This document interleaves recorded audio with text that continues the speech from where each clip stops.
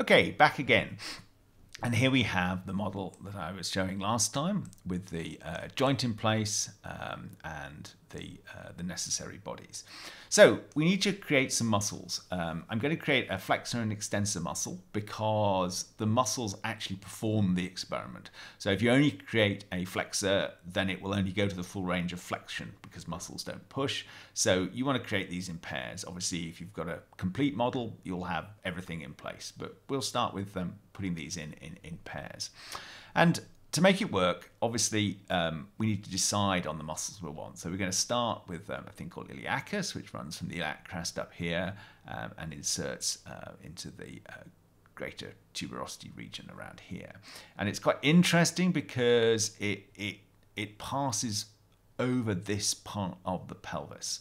So we can't put in just a simple muscle here, because if we do, it'll probably actually just go through the blade of the pelvis. And to make that work, we can use what's called a via point. So we can define the origin of the muscle, we can define a point that it must run through on its course, and then an insertion. And in fact, we can create as many via points as we want, and sometimes for complicated muscles, we will need to. You have to be careful with via points, though, because they can have slightly unexpected side effects which you might not want. They can cause muscles to move in very odd directions at extremes of range of motion. And they're best used for situations where you have things like retinacular, where the muscle is actually firmly tied down to a particular location, so that the via point is a reasonable option. There are alternatives such as wrapping operators that you can use when you want to give the muscle the option of moving a bit more than that. Again, we always start by creating markers, so let's create a marker and we'll call this left iliacus origin. It needs to be attached to the trunk. Orientation is irrelevant for muscle marker points. It doesn't make any difference, so we can create it, and there it is. And then we can create the insertion down here. Create marker. Left iliacus insertion, and that's there. And as I say, I think a via point about here is necessary, because otherwise it won't wrap around the brim of the pelvis like we want it to. So create marker, and this is left iliacus via point. Call it via point 1 because you can have lots of via points, and this one is attached to the trunk. It's attached to the pelvis. I think I need to edit this because I don't think I remembered to, yeah, it's attached to the world. I don't want that. I want it attached to the thigh, otherwise it won't move the way I want it to. So those are my 3 markers that define the course of this muscle, and so I can now create the muscle, create muscle.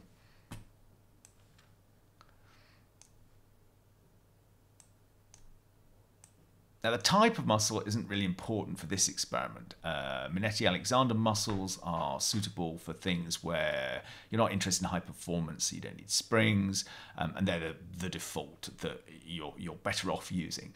And as I say, normally you'd worry about things like physiological cross-section area and fiber length, because if you're looking at dynamic properties, you need to get those right.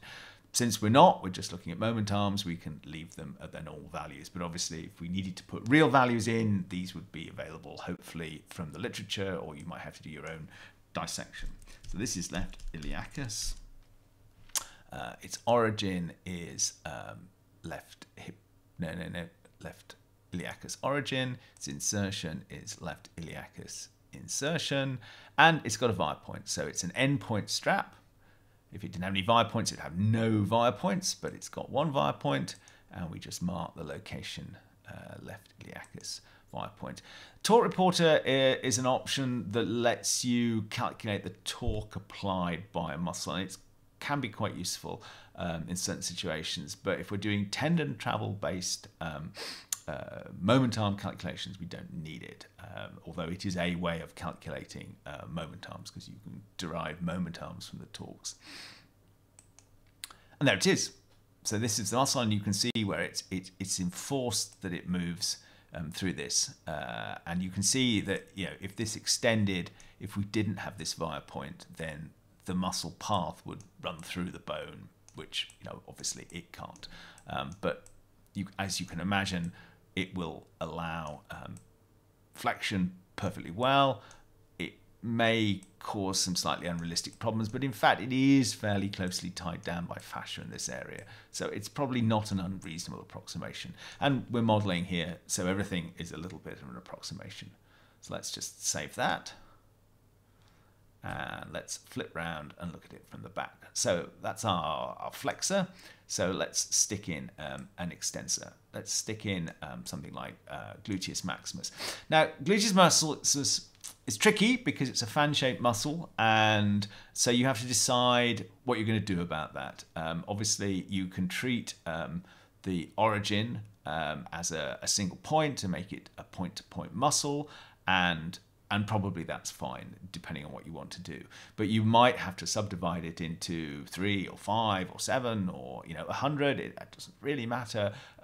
Individual muscle fibers, and you could model each one separately. I mean, GaitSym perfectly happy having lots and lots of muscles. Obviously, if you're going to do lots and lots, you're probably going to have to write yourself a Python script to generate them or something. Otherwise, you'll go completely insane sort of putting them in. But certainly putting in a dozen or so individual things would be perfectly reasonable and actually possibly very necessary to model it properly.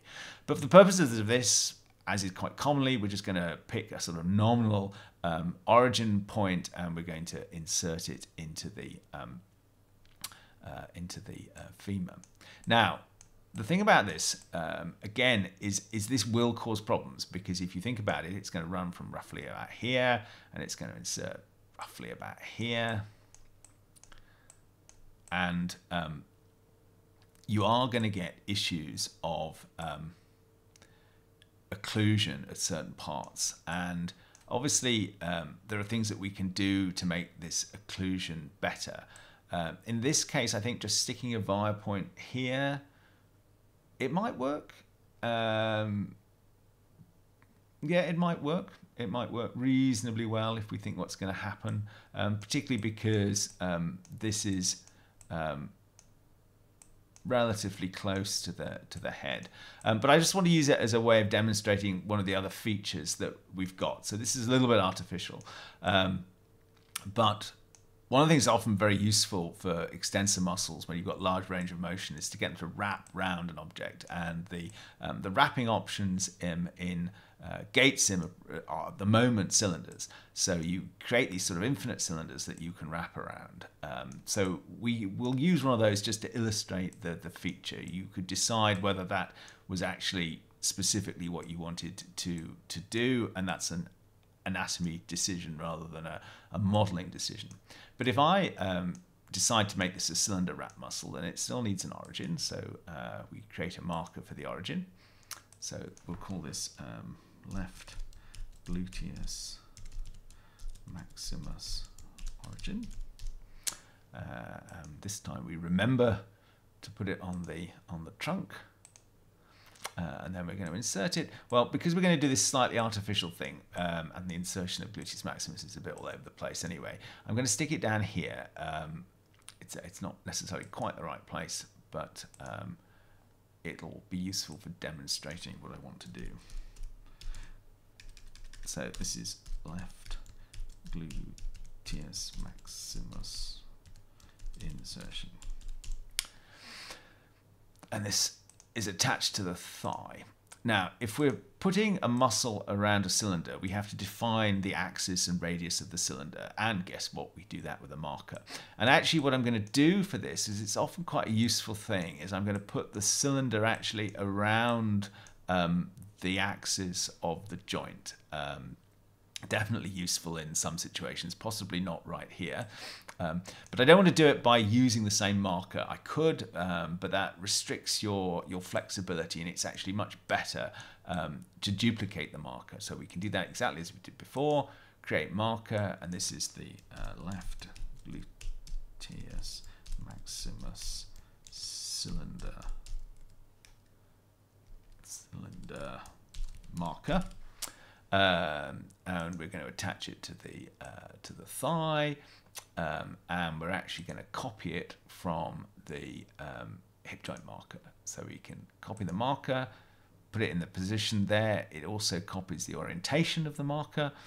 So we now have this extra marker that we can use for wrapping around this cylinder. So now when we do create muscle,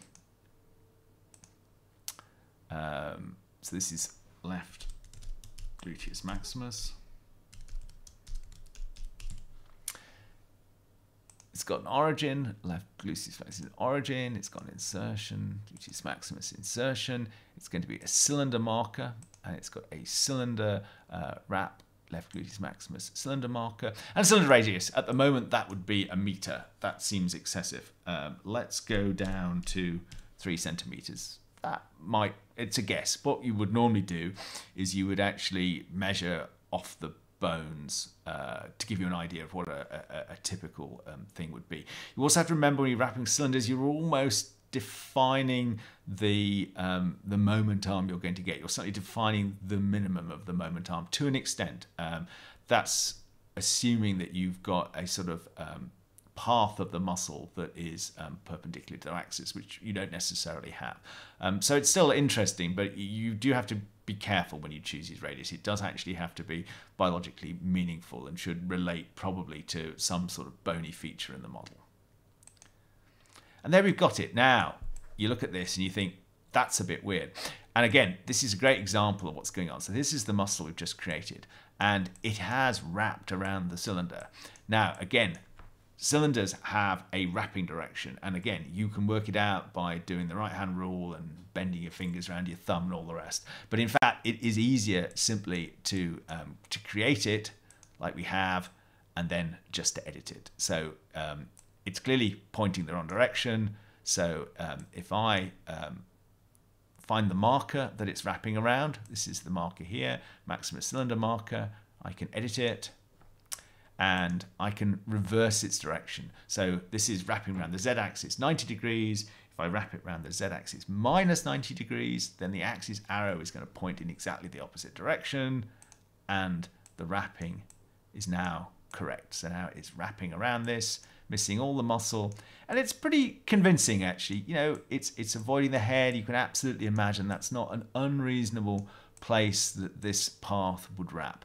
The nice thing about cylinder wrapping is that it only wraps when it has to wrap. So if you're in a situation where the path would completely miss the wrapping object, then you don't get wrapping. So it's really nice. It's very flexible. It's very numerically stable, and it's actually very easy to calculate. So I do like using them. I might actually even be tempted to replace this marker here with a cylinder that goes along the edge of this bone, because it will probably behave itself better. But it does depend. It depends on the anatomy of the structures and what you're trying to do. And of course, it's a biological decision, not a modeling decision. Okay, so got the muscles there, I've got the joints there. I'm going to leave it now, and in the next time I'll show you how to actually make the model move and how to get the data out.